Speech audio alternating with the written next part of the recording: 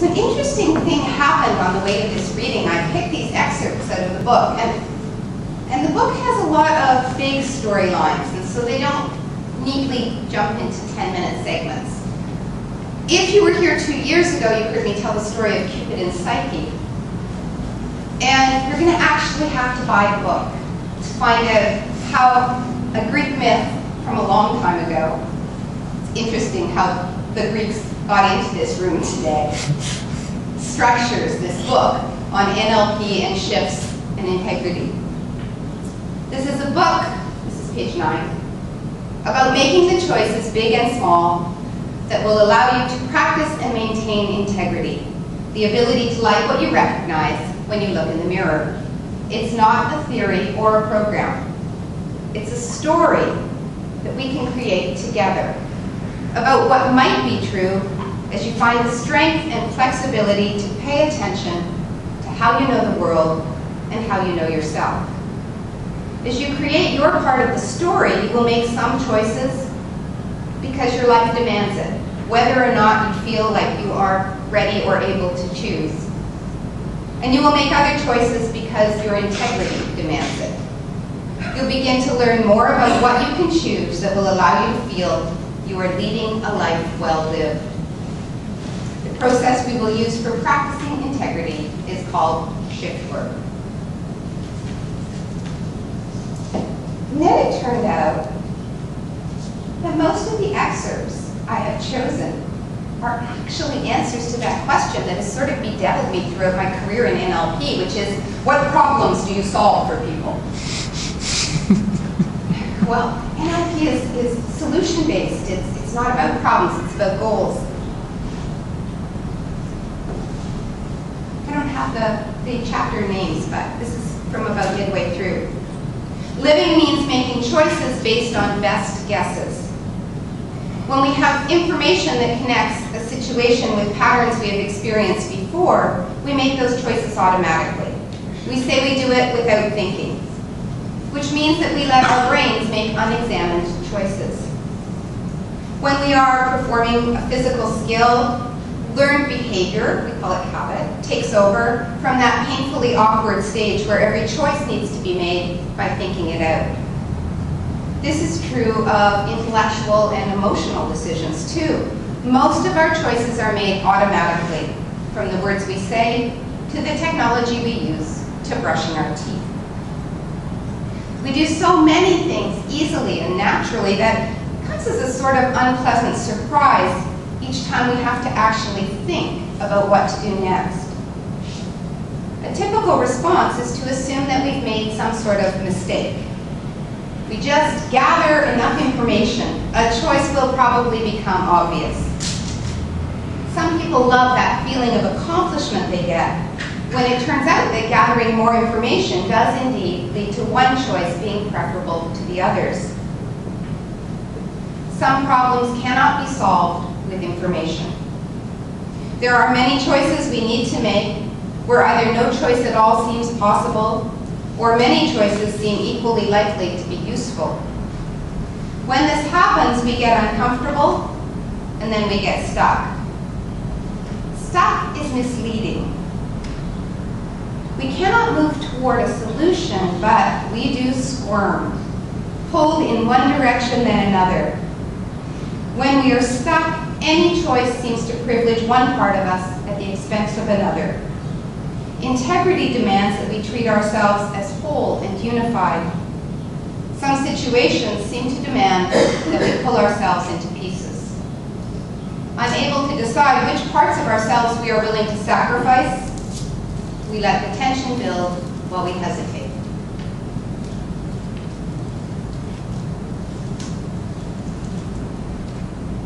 Within your own life, you have the problem of telling the truth to the part of you with power. The part that exerts so much force to keep you from moving. There is always a part of us that wants to move and a part of us that wants not to move. That's normal. The part that wants to move seeks growth, and the part that wants to not move seeks safety. Stories are the way those two parts can reconcile their different goals. They remind us that staying still too long can be unsafe, and that moving too fast does not support growth. Do you remember the story of the tortoise and the hare?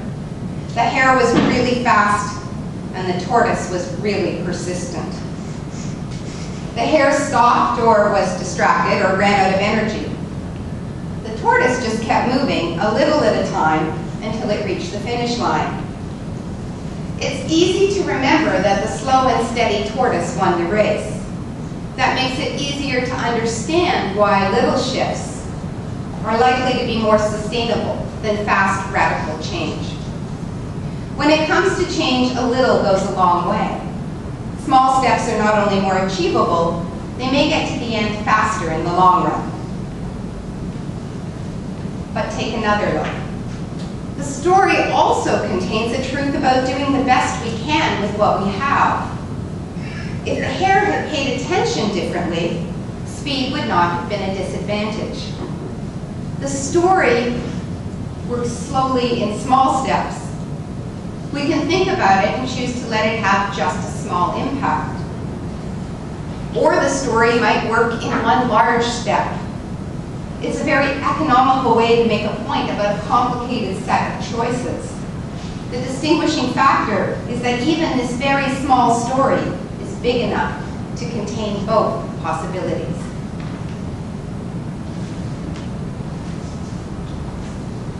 Failure hurts. The stories all agree about that. It hurts to be defeated, and it hurts to make bad choices.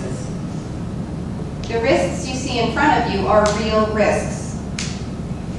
Yet every story we have depends on someone making a mistake, or falling, or failing. The point is not to avoid the risks, but to see them as part of a larger effort, an effort that makes risk worth taking. After all, there are also risks to being stuck. If you cannot stay safely where you are, then you need to feed your mind with stories of resilient heroes who take risks and are sometimes right and sometimes hurt. When they are hurt, they keep going. Sometimes they even celebrate.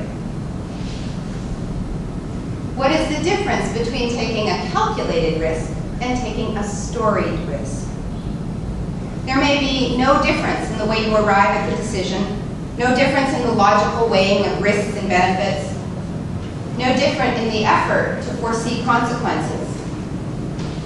The difference will be in the confidence you feel about living through whatever consequences your decision has for your life, for your relationships, for your success. As you try on different stories, you prime your brain to find the one that will make the best sense of whatever happens next, so you can move through it. Moving through it becomes non-negotiable. Whatever happens, you will be committed to getting through it with your integrity intact.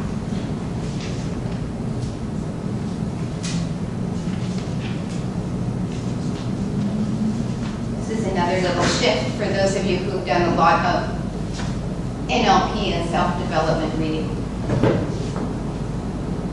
The secret to mastery is to understand that it requires willpower, not just want power. Want power is a conscious intention to acquire something. It is real power. Without it, there is no way to distinguish between one choice and another. People who stop wanting stop achieving. Paradoxically, even those people who want to stop wanting, in a room of mindfulness experts, need to have a desire to achieve enlightenment. They may not want stuff or even relationships, but they need to strongly want to not want, so they can overcome patterns that have evolved in human beings over many, many centuries. Want power is the power to decide that one direction is better than another. And that's all want does. Wanting does not keep you walking a path in your chosen direction. That takes stamina and repetition and a different kind of power. Willpower drives you to do things you do not want to do now, so that you will achieve something you want to achieve later. That's a hard concept for creatures who have also evolved to live precarious lives that may end unexpectedly. Being human not only means being mortal. It means living with the knowledge that we will die one day and we have no idea when that day will be. If this were my last day, would I want to spend it practicing for something that would never happen? Most people would say no, if they were sure it would be their last day. But they cannot be sure. So let's look at it in a different frame. If I don't know how many days I have, then this is a good day to do something that engages my whole self. The parts I know and the parts that are unconscious, in a productive dance. This is a good day to be all of me, because being all of one piece feels better and produces better results. In a world that is limited, I get the most out of life through integrity.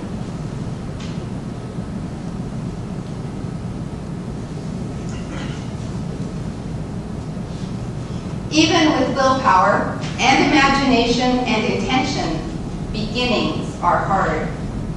Very NLP thing to end at the beginning. If it is time for you to start a new part of your life, you will experience disruption and discomfort. If you're lucky, you will remember to notice the fear as butterflies and the disruption as excitement. When we begin to make something imagined into something real, we open up all the feelings that come with beginnings. What beginning comes to mind for you? I remember my first day at university. The whirlwind of moving into my room, the excitement of meeting new people and doing stuff, and the tears after the door was closed when it was time for bed. I remember all of the anticipation and anxiety, and knowing for the first time that I had made a decision that was not reversible. Whatever happened before this moment was strangely cut off from whatever would come next. Whether I thrived or suffered, whether I stayed or left, whatever came next would be different because I had made a decision to be here. Now I have watched my own kids move through those same decisions, and I watch with different eyes. One of the many benefits of age is having lived through lots of beginnings. I know now, as I did not know then, that there are many paths and many ways, and few things are as irreversible as they feel. While it is true that there are moments that change our lives, it is also true that human beings are both resilient and stubborn.